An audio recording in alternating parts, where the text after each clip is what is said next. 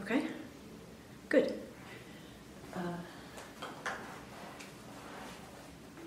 And the volume is... Yeah, it's recording. This isn't like here. Okay. Great. Thank you. Okay, thank you.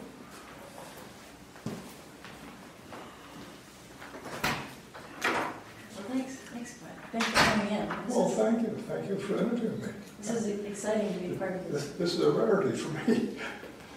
Well, so what we do typically is we do an introduction, and then I'll kind of outline some kind of nuts and bolts, Okay. and then we'll start asking you questions based on the form that you filled out. Yeah. So I hope you don't make this 90 minutes though. no, it's up to you. You know, it's Yeah. whatever you're comfortable with. No, I have to get home and put papers in the post office by tonight Okay. for my taxes, and I didn't know about it till just Oh, now. really? Oh, yeah. Okay, Yeah. that's fine. And so, is there a preferred time for when you'd like to leave the library? Because I've got a clock here.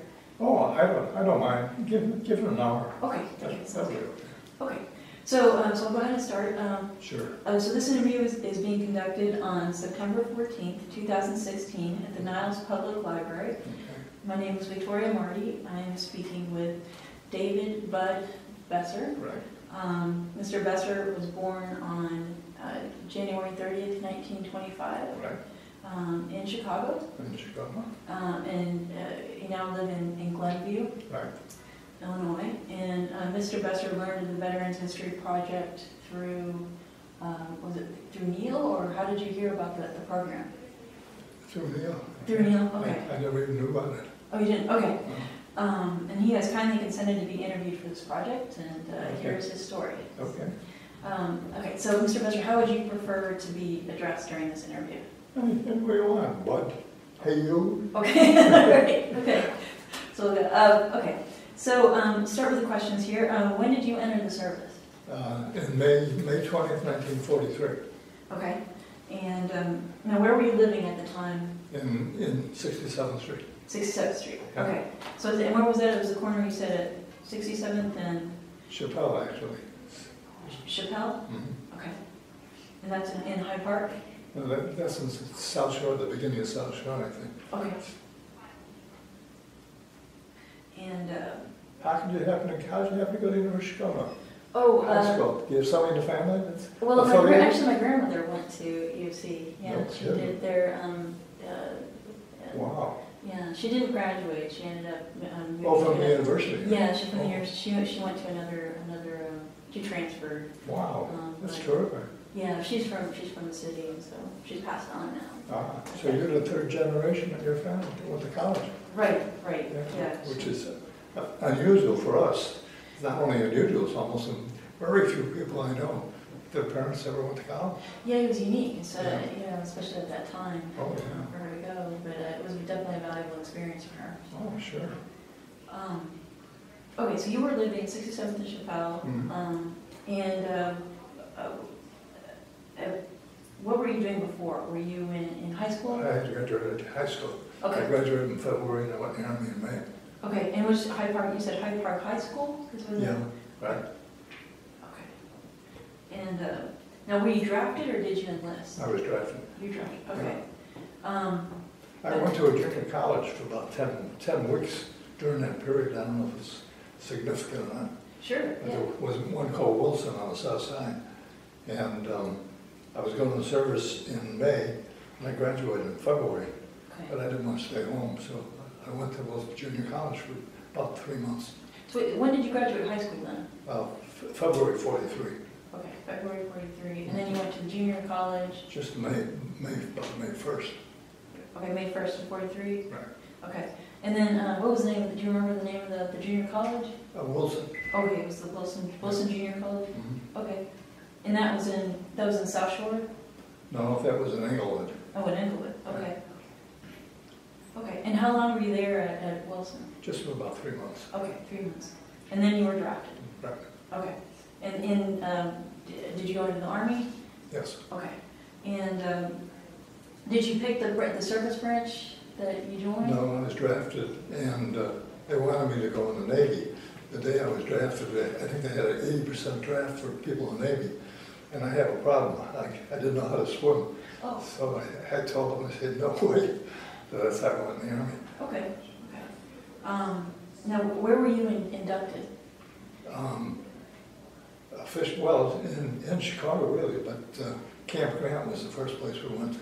Camp Grant. Now, where was that?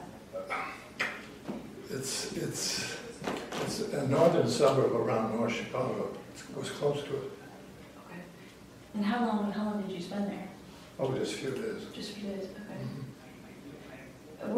What were your first days there, or just your few days there? Like, what was it? Nothing significant. I don't even remember. Okay. What happened after that? Where did you go after Then Camp from Grant? there I went to Pennsylvania. Okay. It was about 40 miles from Harrisburg, Pennsylvania. And the name of the camp was, I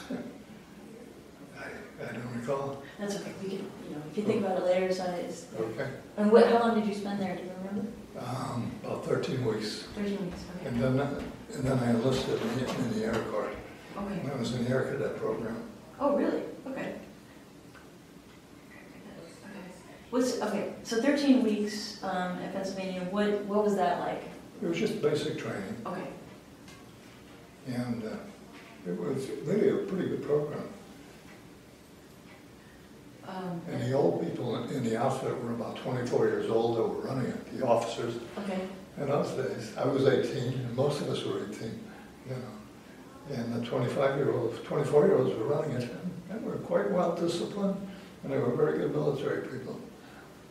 Good. Did you go to Pennsylvania? Did you know other people when you went No. into the area? Okay. No. I met 2 or 3 at Camp Grant that I went to Pennsylvania with. Oh, I see. Okay. Yeah. Okay. Then you enlisted in the Air Corps. Mm-hmm. You took up an Air Cadet, and then so how long was that? That was for, let's see, it was about 9 or 10 months. Oh, okay. Because it was near the end of the war, they eliminated just about all of us. I think there was about 120 in our outfit, and 105 of us went back to the service we were in because it was near the end of the war. We only had a year to go. And they probably figured they didn't need any more pilots, or, they had enough. So were you one of the 105 that went? I went back to the Army. Okay. Okay. And so that was 9 or 10 months, and then where did you go from there? We went to Santa Ana, California, which is an air base. Okay. From Santa Ana, we went to Monterey for 4 weeks. And then we went to it's called Carabel, Florida, but it's about 60 miles south of Tallahassee. And we were there for about 3 months. Wow. And we trained with an amphibious group, and even though I wasn't a great swimmer, nevertheless, I was in an amphibious boat outfit. Huh. So what were your duties as part of the Air Corps? I mean, you were training? I was training as an air cadet. Okay. And we were learning to fly. Really? Okay. So you flew a plane? Or? We flew briefly, not very long. Okay. What kind of planes did you fly? They were just Piper Cubs. Huh. I don't know very much about Piper Cubs. Like, Yeah. how many? What was the purpose of the flight, and how many people could fit in the plane? Well, it was number one. How can I put it? It wasn't very mechanical. It was a very basic plane, and it seated 2 people, one behind the other, and the instructor was sat in the front seat, and we cadets sat in the back. Okay. Only one cadet and one instructor to a plane. Okay. And so when training was done with that, when you learned to fly, Yeah. what would you do? What would the Piper Cub? Well, our next was to go to a primary plane, I forget what it's called. And then from a primary, you went to a secondary plane, and from there you went to the last plane for training. Okay. But I was in 43, and the war was over in 45. I see. So, and we went overseas in 1944, in August of 44. Okay. So, did you fly then? You flew? No, when I went in out to Santa Ana, California, they eliminated us from the cadet program. and we just went back in the Army we'd been in before. And we went overseas in that Army, and we were stationed in England when we first went there. And we were stationed in England for about 4 months. Now, how did you get? And then from England, we went over by boat to the continent and landed in France. Where in France did you land? Boy, I should have thought about this ahead of time. The Havre, I think, was where. So it was in Normandy? Right close to Normandy. Okay. But it was the invasion was in June 6. We didn't get over there for about 2 months later. I see. Okay. So maybe like around August. Right. Okay. Is it 1944? Okay. So did you land on? Was it a beach? I mean, like, how did you land? No, by that time the advanced troops had been all the way to Paris, and we joined that. I don't remember the name of the outfits anymore. I've joined so many. But anyways, we walked halfway to the Rhine River, which is on the Belgium-German border. It's a little complicated, but we were briefly in George Patton's army, and we went through Luxembourg on the way to Germany. And we stayed in Luxembourg for a short time, and then headed for Germany. And we wound up at the Rhine River in Germany, just before the end of the war. I was 19, I think, at the time. And the kids, and the people who were still youngsters, were sent back to Paris, France. I'm sorry. We went back to France and retrained, and we were heading for Japan. And because it was the end of the war, they thought us who hadn't been overseas that long, which included me. I was only overseas about 8 months at the time. And they were intended that we were going to go to Japan. But at the time, they dropped the nuclear bomb. And when they dropped the bomb, we went just about everywhere all over the world, our outfit. But they asked me to take some training. And at the time, the war was over. And in addition to basic training, I did some bookkeeping training and so forth. And instead of sending me over to Japan, which the war was already over, we were sent up to Berlin. And we were among the first troops up in Berlin. And we were there, and we were heading for training there. It was sheer anarchy. We went there, and it was the first time these people had been in peacetime, the generals and everybody else. And they really didn't know quite what to do, and they were terribly disorganized. Berlin was divided into 4 areas: the British, the Russians, the French, and the United States divided Berlin and also Germany into 4 sections. And naturally, I went up to the United section. And after being there a while, I was just surely bored, because they sent us out of reveille at 6:30 in the morning. And that was the end of our day. Really? We had nothing to do because they weren't organized very well. And I did it for about 4 weeks, and I decided I wanted to find something to do. So I volunteered. I went up to General Clay's office, and I didn't know General Clay, but I was in his public relations department. And I was there only for about 3 or 4 months, and then I came back to the United States. In between, I went up to, while I was in Berlin, and I was in General Clay's office, I still was not very active, and so I volunteered to go to school, and I went back to London for 3 or 4 weeks. And then I came back from London, back to Berlin again. And I came home in January, I think it was, in 45. Okay. Wow. So there's definitely, you travel a lot and have a lot of varying experiences. Yeah. So where did you go? When you just mentioned you went to London to get training in General Clay's. It was a school of no consequence. It was supposed to be business training at some kind, civilian business training for our future. Okay. And I got there 2 weeks late because I decided I want to go to Paris instead of to London. And I had a friend of mine at the airport in Tempelhof in Berlin. And I called him up and I said, I don't have the right tickets, but can you get me on a plane to go to Paris? He said, sure. And because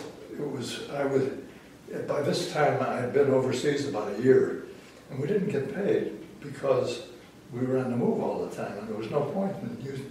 We didn't have any money to use, but we didn't need it. Finally, after a year, we got paid for the whole year. So I had quite a bit of money in my pocket. I was 19 years old, and I wanted to go to Paris. Sure. And I went to Paris, and I had one heck of a good time. What did you do when you were there? Well, for girls. Okay, okay. Right, okay. Well, so, What did I do there? Talking about jazz, there was a famous musician, music writer, whose book I had read back when I was about 17, 18 years old. okay. And I found out that he was in Paris at the time. Really? So I looked him up, and I went up to his apartment to see him. And I told him that I was a writer for a jazz magazine in the United States, which I wasn't. And he says, well, come in and watch what we're doing. And he was teaching piano to about a half a dozen kids, jazz piano. Really? And this was just after the war. The war was over in August, I think August 8th. And this might have been the end of August that I was in France for the first time. And the second time when I went to France, I went up to see him. And he was teaching his kids piano, and I was amazed. And in between, I went to quite a few nightclubs that had jazz programs. Really? Included a couple of very famous jazz musicians who I don't remember either. There was one that came from Belgium, and he had a strange background, but he was a very famous guitar player.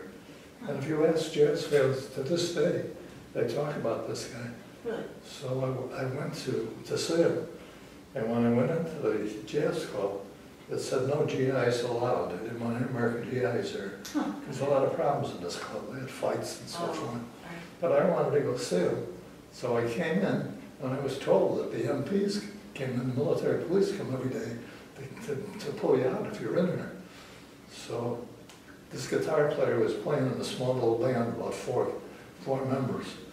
And I went behind the band and sat in the back of them, so if somebody came in, they wouldn't see me. Oh, okay. And sure enough, an MP came in, looked around and didn't see me, and went back out, and I stayed and saw the jazz program. But I liked the music very much. I bet, I bet at that Yeah. time too, it must have been a really vibrant atmosphere too, the end of the war. Oh yeah, Yeah. It was quite different. And some of the French, they were rather hostile toward us. A lot of the French had allied in some ways with the Germans. Yeah. And they were free to wander around. And I went to one club once, and they were very hostile to me. Nobody wanted to talk to me. Really? And I was in uniform. And it was because the French, I think, were not too happy with the fact the Americans were here. Yeah. Now, that doesn't apply to most of the French. Right, right. But there was a large cohort, I think, that were feeling that way. It's difficult, at the time. I wonder if there was, what did the city look like in terms of, were there still? Paris wasn't bombed, Uh-huh. and because of that, it was because I think Hitler wanted to bomb it like he bombed other cities, Mm-hmm. but there was somebody that was in the German high staff who said no. He says, look, they got so many museums Right. and so many outstanding things that they think that history, we're not going to bomb Paris. Yeah. So they didn't, and as a result of it, Paris recovered civilian-wise quite rapidly. Though they didn't have a lot of food to eat at the time. I was going to ask about that. I wonder if there were lines to get food. Well, we had a military camp that I was in for a short time, and we were eating outdoors, and as only luxurious GIs would do, we'd throw out our food in the garbage, half of the food if we didn't like it, and throw it in the garbage can. And there was a line of French people who were standing out there and waiting to we left so they could go in the garbage can and get their food out, and for their meals, because they didn't have enough food. We felt sorry for them. And subsequently, Paris improved because I went back a couple months later, but it hadn't improved that much. Yeah. People in Europe were hungry all over.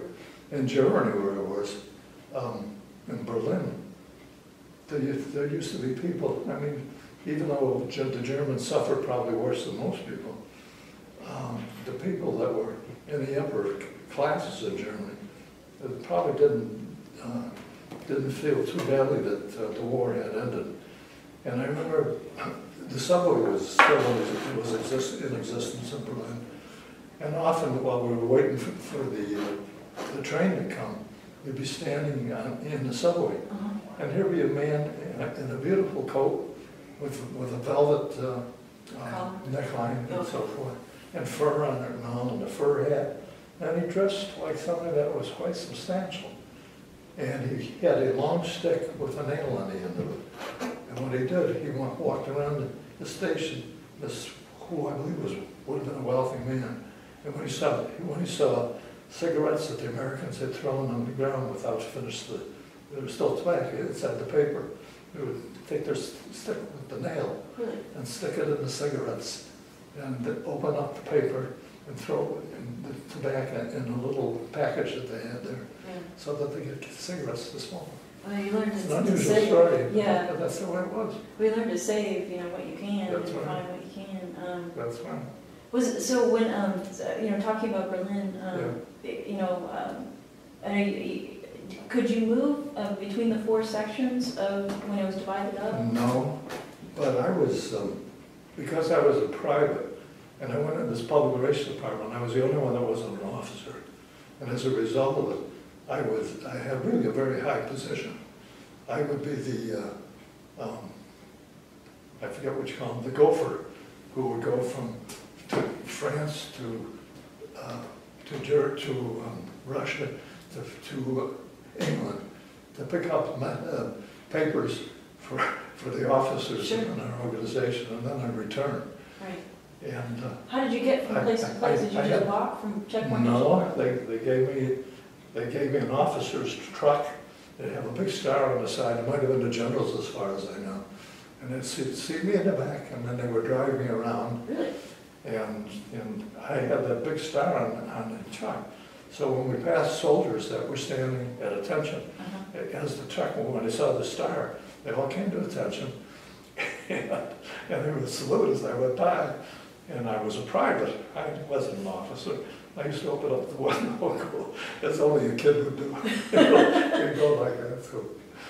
Was it, Silly story. Well, no, this is great to know. These are stories that I don't know. You said your job was essentially as a gopher. Were you doing that every day, going Well, from? no, I was in a department that we wrote home public relations releases on many of the soldiers that were in Berlin. Okay. And if, say somebody was from Chicago that asked me to write a news release and then send it in the press at Chicago. I see, okay. So it was really the first time I did much writing. The first writing I did in the service, which wasn't very much, on the ship that I was going overseas with, it was called the Mariposa, I believe. And it was a sister ship of a very famous ship, civilian ship before World War II. The Mauritania, I believe it was called. Oh, really? Okay. And the Mariposa was a sister ship. And it was 5,000 of us that went over the ship. We didn't have an escort because a ship could go faster than a submarine. Okay. The submarines were underwater, so it slowed them down.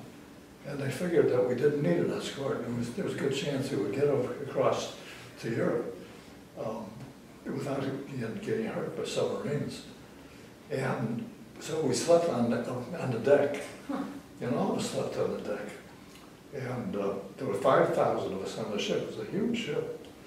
And on the second day I was on the deck, they called and said, we're going to have a newsletter aboard the ship, and anybody that's got any background in news writing should come downstairs and you can be on the paper.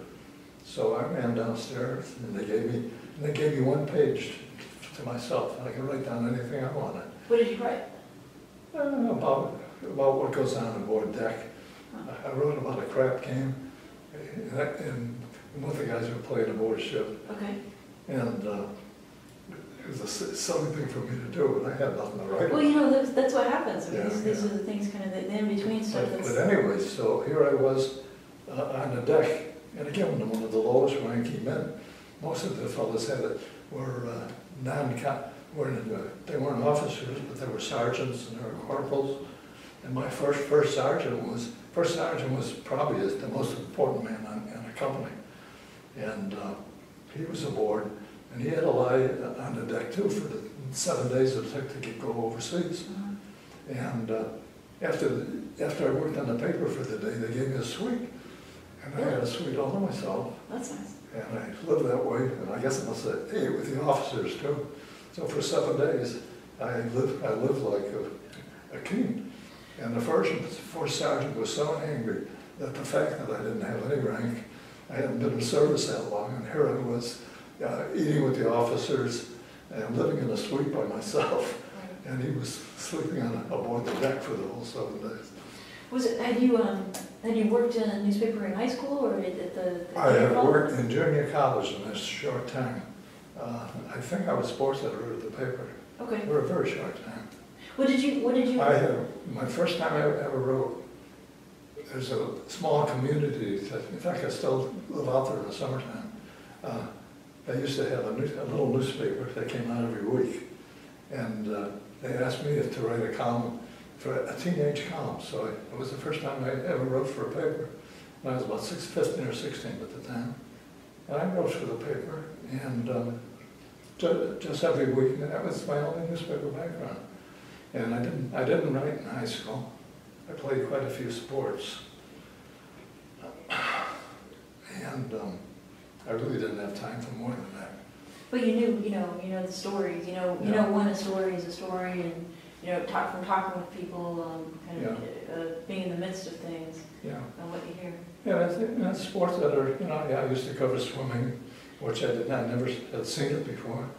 And track, I covered the track for the sports column. And I played basketball in junior college too, but it was not particularly significant. Well, right, but I mean, it's, you're interacting with people and oh yeah, sure. Knowing. Yeah, but I just had 3 months at the time. That was the first time that I really wrote for a school paper. And so you used, you talked about that when they asked for if anyone had experience, and then you did this one page. Yeah. Do you still have a copy of that what you wrote? I don't think so. Okay. I think the teenage paper I do have. I see. I saved the papers, I believe. What so in Berlin, you were writing these press releases. Were they on?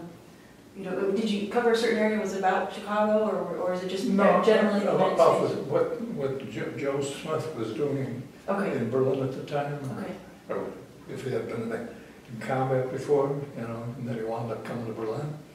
Anything that might have been of interest for Joe Smith. And many of the towns I wrote for were just small little towns, so everybody in the town knew everybody else. Sure. So it was very interesting for them to find out what was going on. How were the press releases relayed to the hometown papers? How were they sent over? I don't know. I recall that we sent our releases to whoever was in charge. Okay. And I don't know how they sent them. They might have done it by telephone or telegraph. Okay. I really don't know. Okay. So how many of these press releases would you have written a day? I mean, was the news coming in, or were people? Well, you'll forgive me. It's been 70 years. Oh, that's. I don't remember very well. I don't even know. That might have been one day where I did it for 2 or 3, and one I might have done a half dozen. So it sounds like you whatever they needed done in the office, and you used your writing skills, your right. people skills to right. What were some of the other jobs or things that you did while you were in Berlin? One of the jobs that I never talked about is they had a black market in Berlin, Heard a about terrific black market. And I don't know where the Germans got their money, but they were paying $100 for a carton of cigarettes. So one of the reasons I didn't tell you when I went over to London, that's what I went over for, really. And I had, in order to get there, I had a joy to go to school somewhere. So I went overseas, and I didn't have a suitcase. I used to have a barracks bag that I threw all my clothes in. When I got to London, I emptied my barracks bag and went over to a place where the GIs were living in London. And they were selling cigarettes for $3 a carton. So I bought about $3 a carton. I don't know, but I bought about quite a few. I don't know, maybe 50 cartons or so. Really? Okay. And then when I got back to Berlin, and I filled my barracks bag with them, and when I got back to Berlin, I went to where they were selling the cigarettes for $100 a carton, and I made about $5,000 or $6,000. Oh my gosh. Except they had a rule that you couldn't send home more than what you were paid. Well, my salary for the whole time was maybe about maybe $2,000 for the whole year. Oh my gosh. So that's all they would allow me to send home. So what did you do with that extra money? So that $2,000, well, in Berlin it was crazy. I went and I bought a radio for $700, I remember, because I had so much money. And it was crazy. There were a few restaurants that I went to that were pretty expensive. Sure. Because I had that excess money. Right. I was spending, it had cost me maybe $150 for dinner or something, because I couldn't get the money home. Right, I right. figured better to spend it that way than no way. Why And the money that I brought home, I went to college in the GI, yeah, I was gonna ask you that. in 1946. Okay.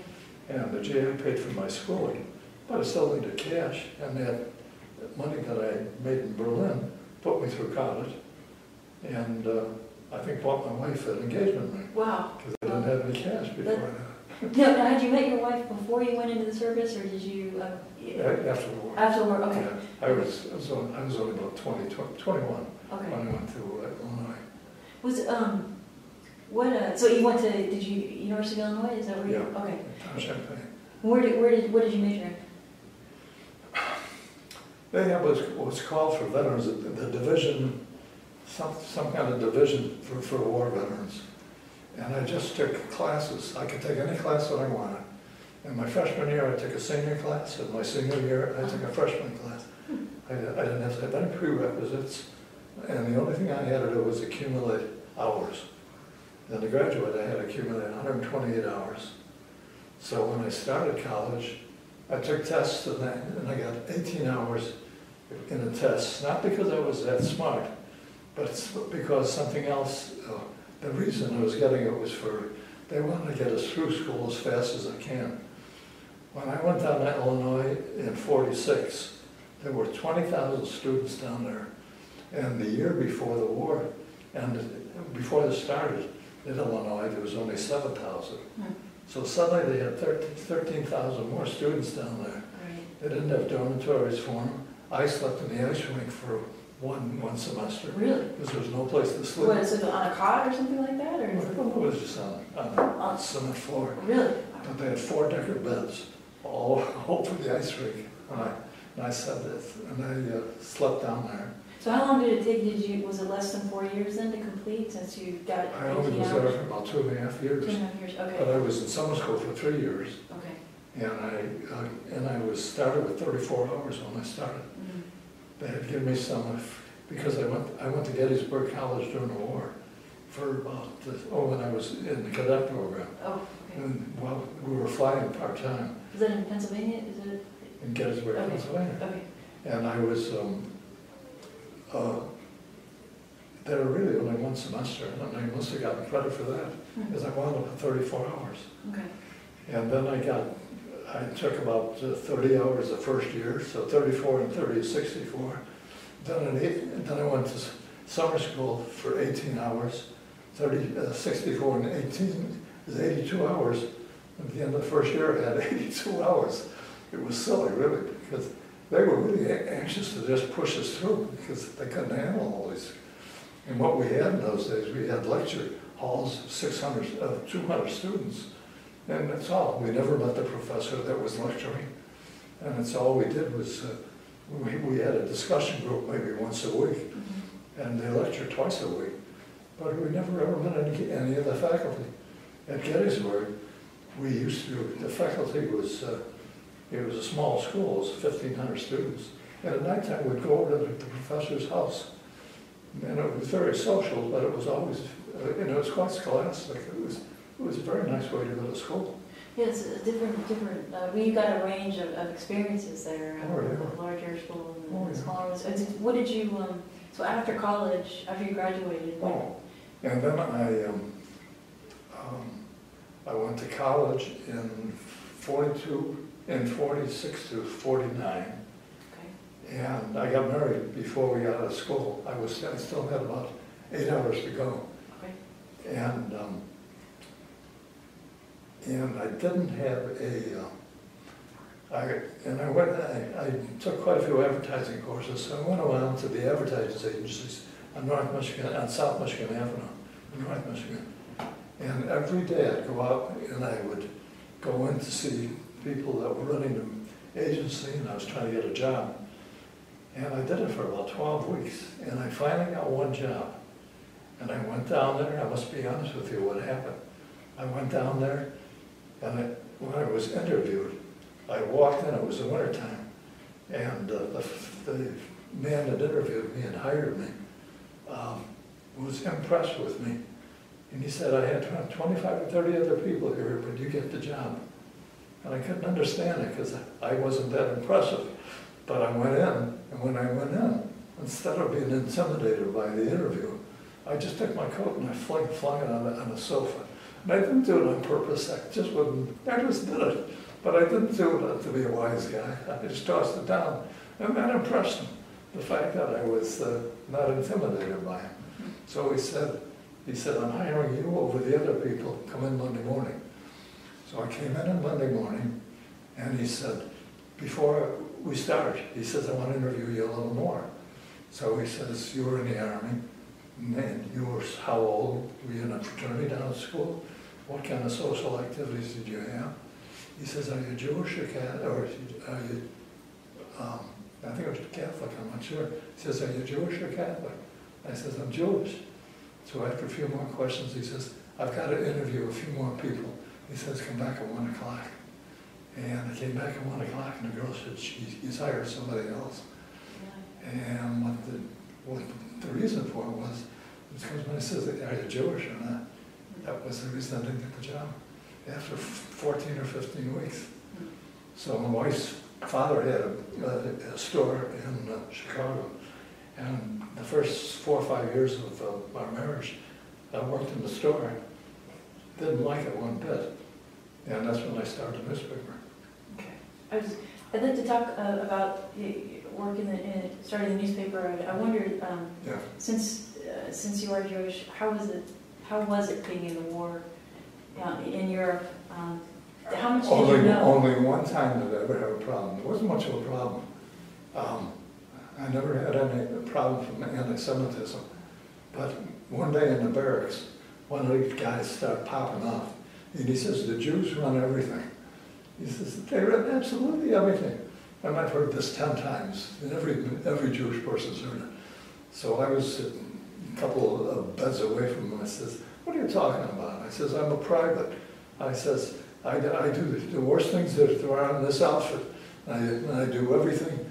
When I go out to shoot a machine gun, I'm at the bottom of the rank. When we throw grenades, I'm at the very bottom of the rank.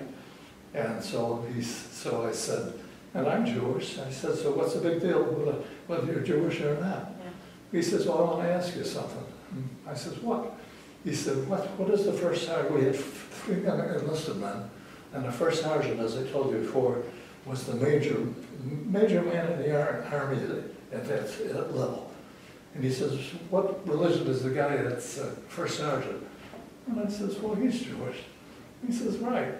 And he says, how about the guy that's the head of the PX, which is where we got all our clothes. And that was an important job in our outfit. I said, yeah, he was Jewish too. And then there was another position. Oh, it was the food department. And that was an important part of the department to feed 300 men.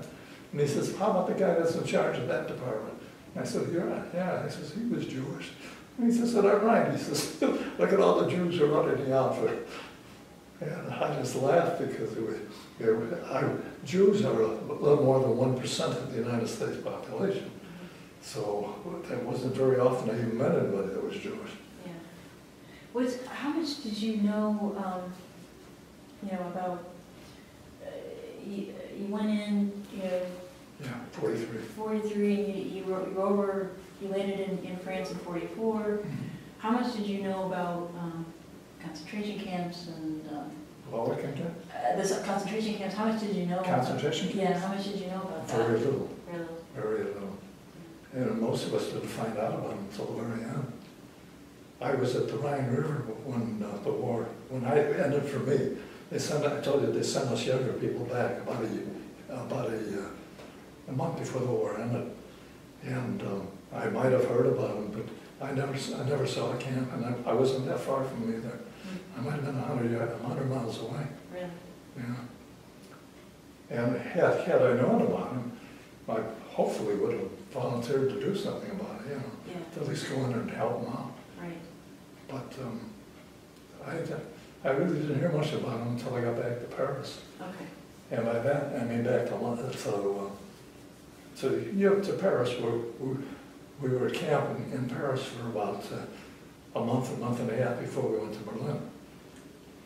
And at the time, I don't think I heard anything about them until I got to Berlin. Okay. So, so just going through kind of the Sure. timeline here. Go through it says, okay, which outfit were you in infantry? Was it, you wrote here 341st, does that say harbor? Oh, 341st, it was an outfit called a Harborcraft outfit. Harborcraft. And we were affiliated with an amphibious outfit. Okay.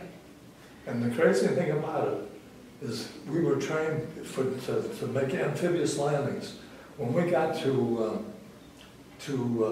France, the war had gone all the way to Paris, and all the amphibious work that went to get on to Normandy, it was 2 months later, and by that time the troops got as far as Paris.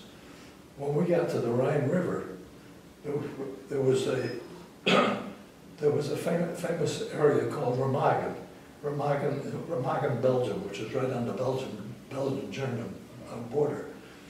And when the Americans crossed into Germany, they came to the Rhine River, and the Remagen Bridge was over the river. And immediately the Germans bombed the bridge, so we had a hard time getting across. And when we couldn't get across, they built a pontoon bridge. So we were able to get across the bridge. Now, what I wanted to say was, I'm losing my train of thought. We're talking about 341st Harborcraft. Yeah, at the time.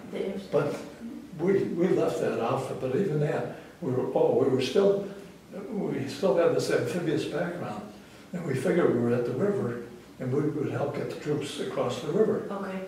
And instead they said, because the Navy has so much experience in Normandy, we're bringing the Navy to the Rhine River, and they're going to bring the troops across. So here we were trained to do that, and they never even let us do it. So we, as I said, because we were young, we were sent back to France, and we never did any of the amphibious work.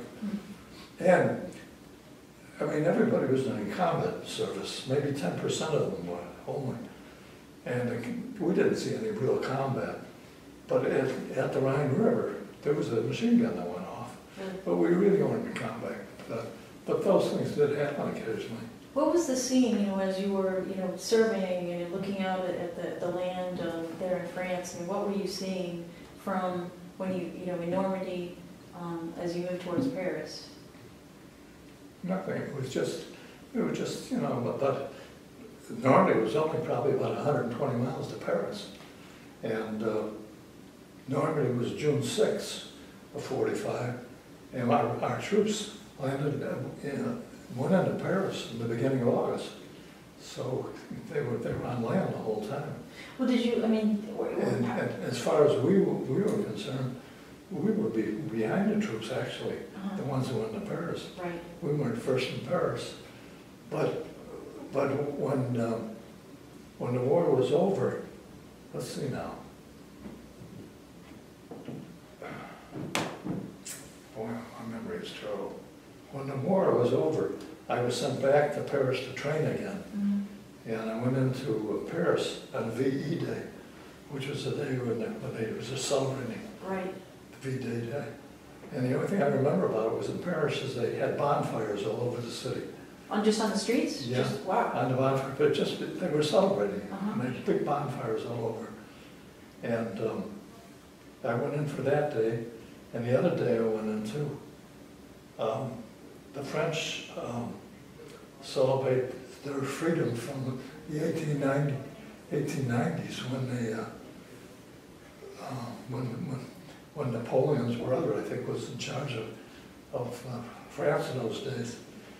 And they fought for their democracy back in those days. And they were celebrated also in Paris for one day. Oh, I see. And I remember I went in that day also to say, it wasn't significant as far as the war went. Right, right. But I always pictured that. Sure. Was it talking about VE Day? You saw these bonfires, and were there people around the bonfires? Were there people throwing wood, or just celebrating? I suppose so. You know, I suppose they were drinking, you Right. know, and they were just having a good time, that's all. Do you remember which neighborhood of Paris you might have been in, or which area? No, I really don't. How did you get from? I was in the, I should have read a little bit about this. That's okay. That's okay. I'm going to ask lots of questions. How did you get from Berlin to Paris? Did you just take the train, or did you fly? No, I think we went by truck. Oh, by truck. You did. Yeah. Okay, you took it. Yeah. I'll tell you something that was interesting. The day we went back was April 12, 1945. What was significant about April 12th is President Roosevelt died that day. Oh. And because he died that day, it had nothing to do with us coming back. But it was by coincidence, we were in trucks and they drove us back toward France. And Belgium and France are right next to each other. So was Luxembourg, right next to France. And in one day, we went by truck from the Rhine River in Germany to Belgium, crossed over into Luxembourg, and wound up in France. They were all close together. Right. And what was interesting to me was here we went to Belgium, who, well, they were ally of ours, and also in Luxembourg too. They weren't an ally until after the end, just about the end of the war. But they all had flags at half-mast for Roosevelt. Really? On the day that he died, and everybody had their flags up. Unlike most presidents, well, it was a war, and Roosevelt was very significant in his position as far as the rest of the world went. Absolutely. You talked about buying that radio. Yeah. What were did you listen? What were some of the programs that what were the things that you heard on the radio? I try to listen to music when I can. Okay, so you listen to a lot of jazz. It made me homesick too. Right. In those days, Frank Sinatra was becoming popular. Okay. And I remember they used to have him on all the time singing. And then, it actually it was the first time I really felt homesick. So let me ask you, so you felt homesick, were you, how did you communicate with your family back home? By what they call V-mail letters. Okay. They were letters that were censored. And it was just a small letter, and then you sealed it. And then when I went to the officers in your department, in your outfit, they would unseal them and read it first. And if there was something that they didn't like in it, they'd cross it out. So how would they cross it out? Just put like, they just X it out? They just scratch it out. Huh. How did you seal them? If we might be angry at an officer or something. Sure. And we say, Captain so-and-so is a son of a gun, or stronger language. Right. So when they heard that, they scratched it all out, because they didn't want this to be known about the captain or anything else that, and they didn't even want the officers above them. The officer who might have been a second lieutenant was censoring it, and the letter might have gone up to some officer higher up. And we might have said, you know, the Germans were 3 miles away from us, or 3 yards away from us. Right. And they didn't want, especially during the war, they didn't want it to be known to the enemy that what we were writing about was about them. Yeah, I understand the reasons Yeah. during wartime. Oh, sure. Did you get letters? So did you receive letters? And we got regular letters from our family. Okay. And again, they censored them also. Sorry? And they censored the letters also. Oh, they censored the letters that you received? Both received that and which we sent out. Huh.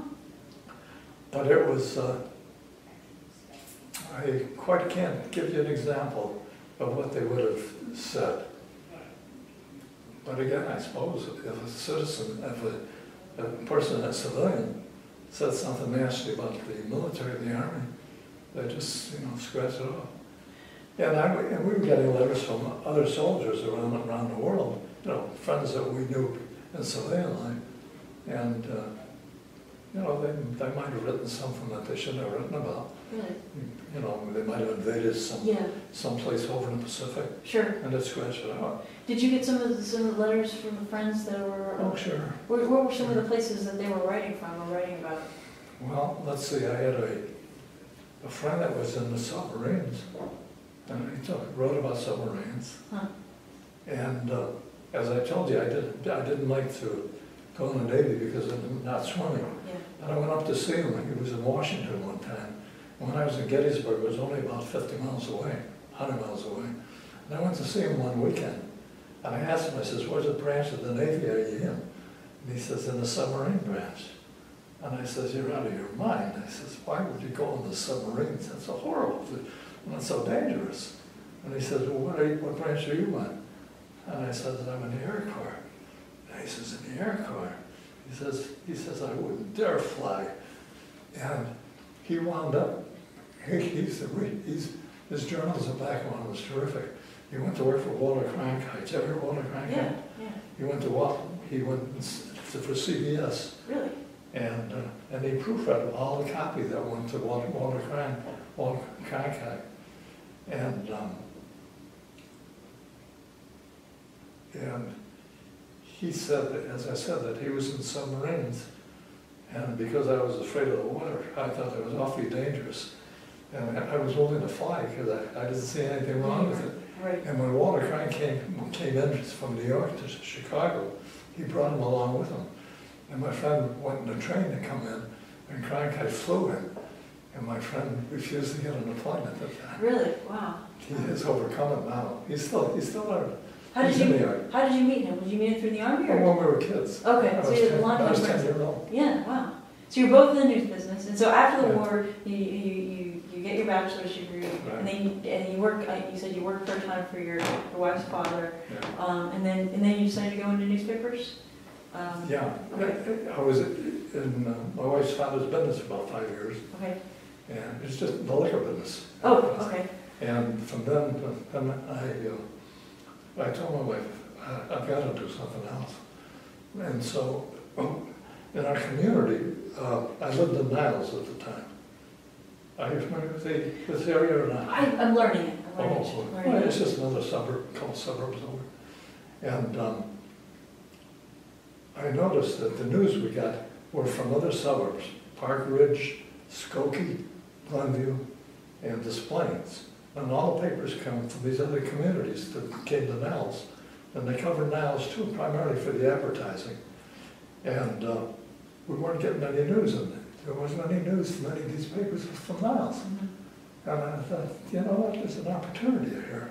Right. And I thought that if we could really work at covering it in the town, why the people would react to the paper. Sure. So I named the paper The Bugle, which was a corny name. And the reason for it is because before I started the paper, I went to the library and I went through all the newspapers in America and what their names. And most papers' names are the Times, the News, Right. and so forth. And I thought, that's awfully common. How can I name the paper something so people will recognize it right away? Right. So when I came across the name Bugle, I started laughing at it. And I thought, what a joke to have the name Bugle for your paper. And I just said, maybe not. It might be significant enough for people to pay attention to it. So that's how I named it the Bugle. So you founded the paper, or you founded the paper, or were you the publisher, I was a publisher. Publisher and editor of the? I did everything. You did everything. Okay. I would, in the beginning, I would write the news during the daytime most of the time. I would cover meetings mostly at nighttime. The village board, the park board, the zoning board. Okay. And 3 or 4 other boards were meeting at nighttime, so I'd cover them. And then in the daytime, I'd type out what I had written. And then in the afternoon, I'd go out and get advertising. I was one-man newspaper. Yeah, that's a lot of work. And then I hired my first employee, and she took to a computerized, one of the first computerized machines I bought. She was able to type out what on the machine. Okay. And subsequently we pasted this copy down on paper. Right. And we created a darkroom. And I worked the darkroom, and I shot the negatives for this. And then what we did is we burned the negative on a metal plate, Okay. an aluminum plate. And that was the beginning of offset. Are you familiar with offset, Freddie? I got it. So my first job in newspapers was at a weekly, and at that point they were doing, they paste the copy on the board. On the board. Yeah, and then they were that paper. They were gradually moving into computers and doing layout on the computer and stuff like that. Right. And that's how we started. And then from that, then I got a couple more girls who work in the office. And as the paper got bigger, we were started out. I think we were 8-page tabloid. And when we finished, we were about 40 pages. Was the paper, is it still, It's still one, yeah. Okay. We sold it. You sold it? Okay, Yeah. so it was like a family owned, you owned the paper, and then did you sold it To a fellow who had to work for the Tribune. Really? And I thought he was crazy for doing it. He did a terrific job. He was the representative of the Tribune. And anybody that wrote a comic in the Tribune paper, or wrote a column, news column, or an editorial, so they sold them to the papers all over the country.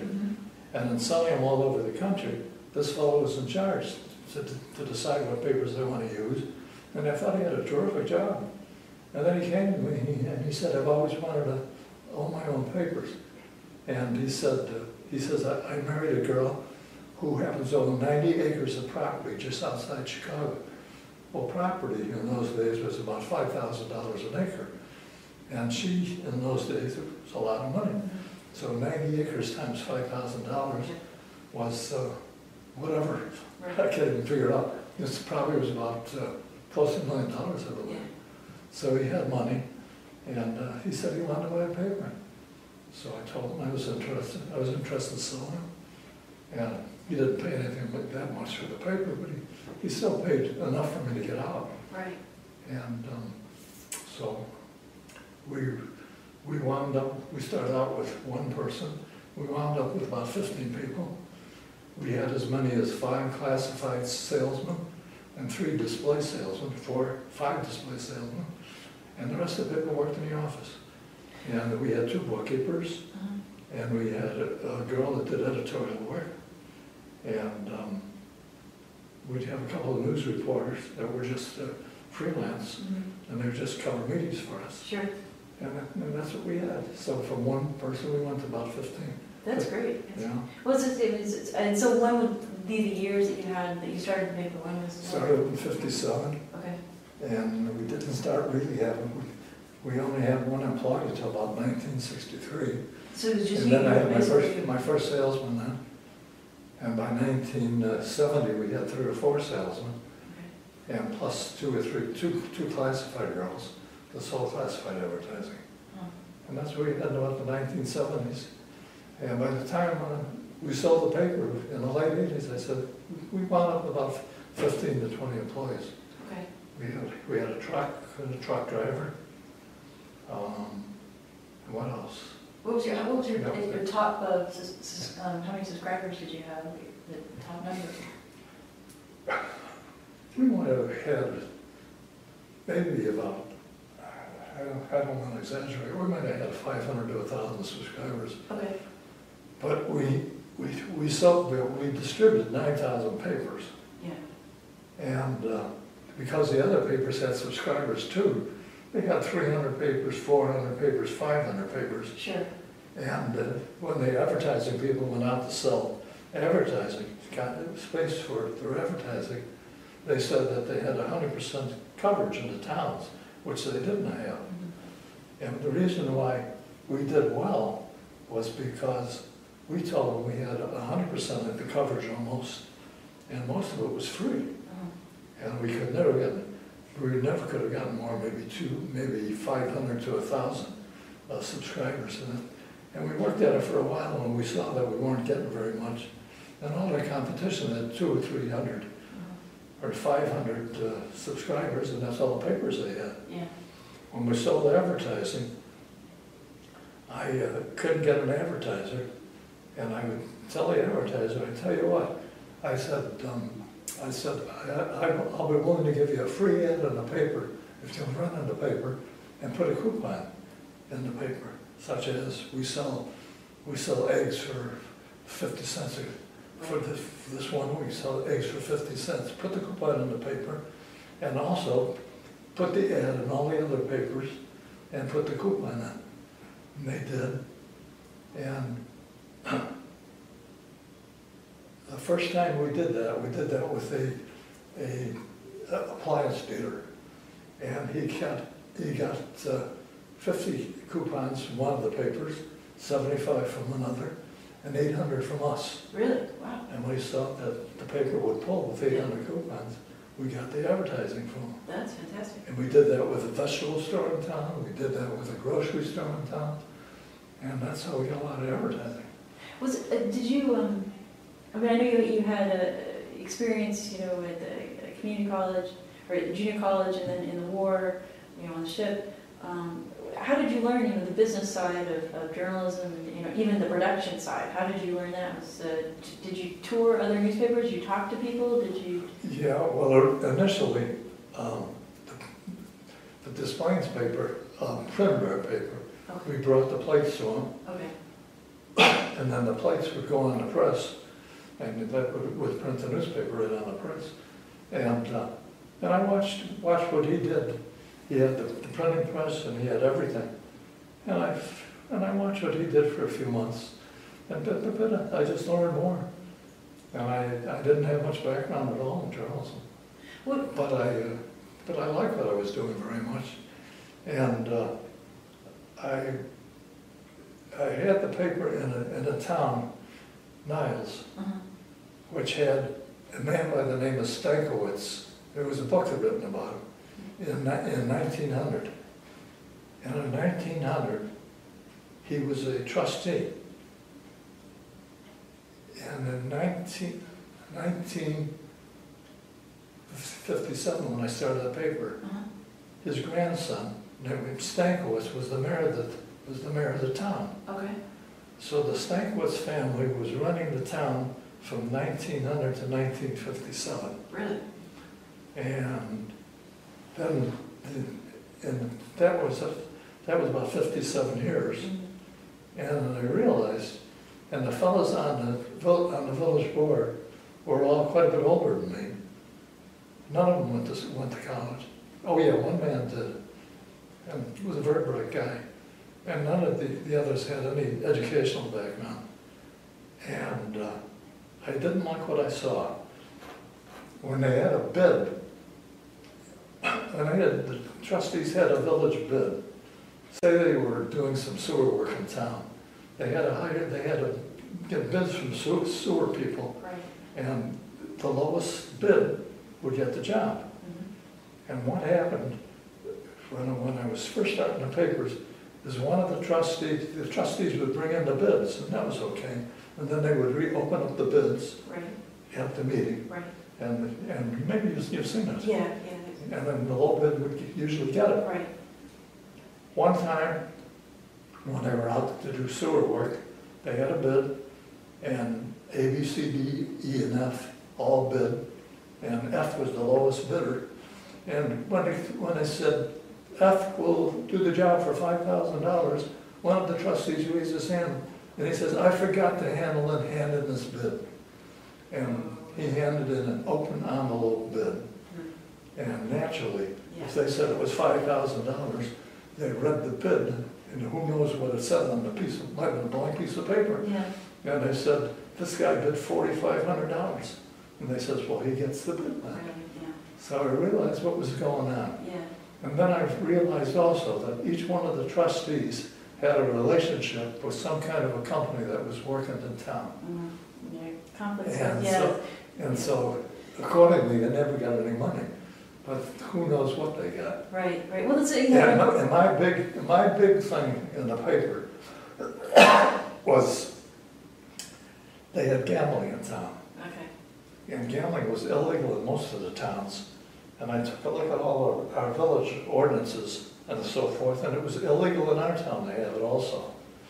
But meanwhile, we had one-armed bandits, you know what one-armed bandit is? It's a gambling machine where it pulls. Oh, okay. All right, okay. And It's like a slot machine type right, of, yeah. like a slot machine. Pardon me. I'm in a hard time. They had slot machines all over town. They had Cicero, which is a major subway in the Chicago outfit, always had hoodlums in the town. And they had the most gambling of any town in the state of Illinois, but mostly in the Chicago area. They certainly had most. And there were only one or two other towns that had any gambling at all. So I went to the police chief, and I says, Chief, I says, how can we have gambling when we have a law which states that no gambling is allowed? Right. And he says, don't talk to me. He says, go talk to the mayor. So I says, okay. So I went to talk to the mayor. He was Stankiewicz, very nice guy, lovely guy. And I said, Frank, I says, why is it that we have gambling in this town? And he says, Bud, he says, I can't tell you about it. He says, go to the police chief. And I said, I just went to the police chief. And he says, well, go back to him. So that's the way he handled it. Oh. So gambling was my big issue. So Right. for 3 years, there wasn't a week went by. I wrote a column, and I always wrote about it. I says, if they can do things illegally so easily, Yeah. what else do they do Right. when it's illegal? Well, so, you know. And as a result of it, in 1961, there were 4 groups that ran for office. One was the Democrats from Niles Township, backed up one group.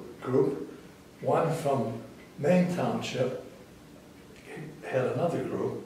And Niles, the village of Niles, was divided into Maine Township and Niles Township.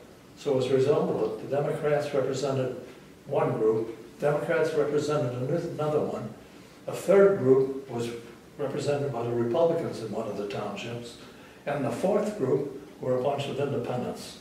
Had no political background, were all college boys, and were all my age. We were about 31 years old then, weren't much older than that.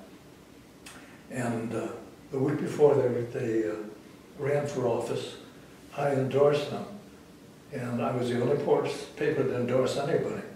And I endorsed these 4 fellows. And one of the other groups were the incumbents. And they were either Democrats, I believe, but I'm not sure. And they were all running. And because they had been in office for so many years, they were absolutely sure that they're going to be elected. Right. So I went down to that evening, and I endorsed all these new boys only that had no political background.